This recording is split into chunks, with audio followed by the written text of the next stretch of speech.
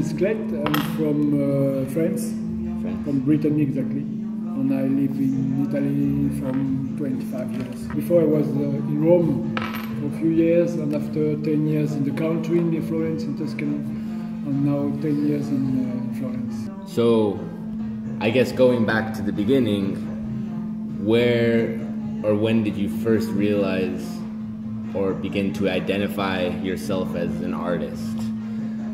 When I when I began to be an artist, when I think I was an artist, when you decided that decide you were exactly. an artist. I don't know. I don't know exactly. I think when I was at school, before Academy of Fine Art, I like to drawing, and of course to be an artist somewhere it's a way in the life where perhaps you can be more free. Right. So I like it, freedom. Street art born for that, because artists wanted to be free, to have a direct contact with the public.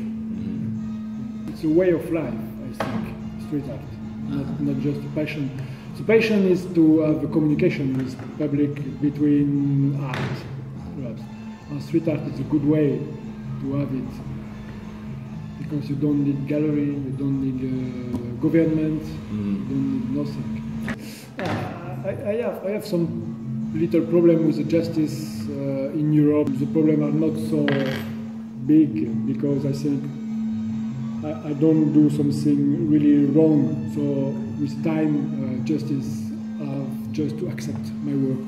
And because people like it, and people help me to do it, because I like it, because they like it. And justice with the time to accept it. So it's not a big problem if I have a fine now, I don't pay it. And I say that I don't pay it because I'm not doing nothing wrong. What inspired you to begin doing these sort of signs around the city?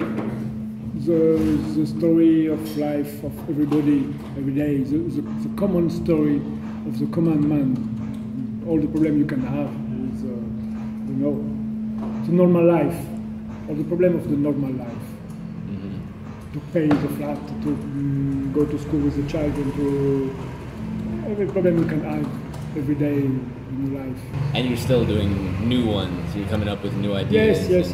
I try all the time, but it's important to have a good level. So it's better to don't do nothing than to do a bad draw. So I try to be very selective. Do you have any sort of favorite out of these?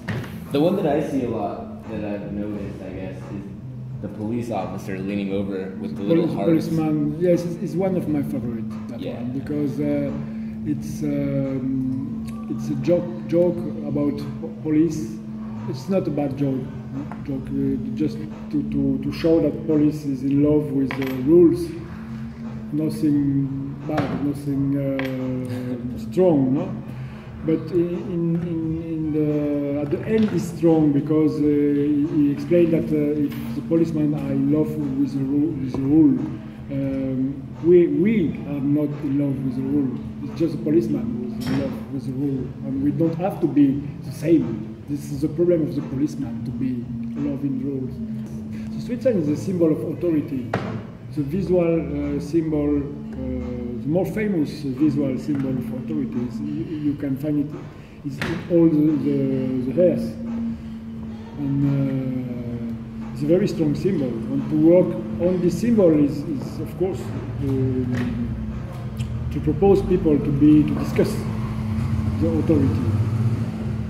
I am okay that there is an authority, that there is rules, but we need to have the possibility to discuss it. If we can't discuss it, we are nothing.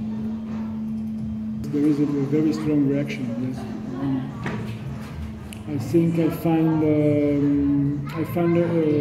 real communication with people.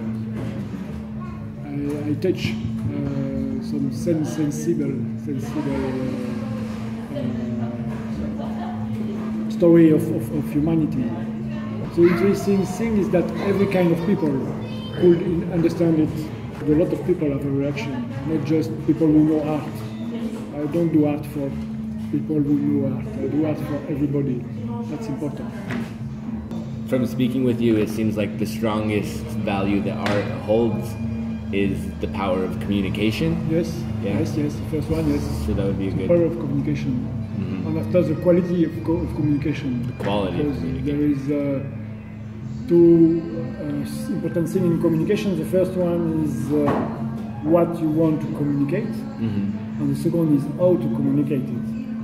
Because if you have a good story to communicate, but you don't know how to communicate it, it's useless. And it's the same if you don't have nothing to communicate, but you are good to communicate it. I think somewhere I would like to change the world, to do it better, if it's possible. And this is the energy comes from this desire to change the world. And I think the right way is to be, if it's possible, more free, so more responsible. Because freedom is together with responsibility. So a better world is a world where there is less control, more freedom, but you need to have the capacity to Be responsible with the freedom. Well, thank you so much for taking the time with me. I really have been inspired by your work. Thank you so much. What do you want to do in life? Change the world. Thank you.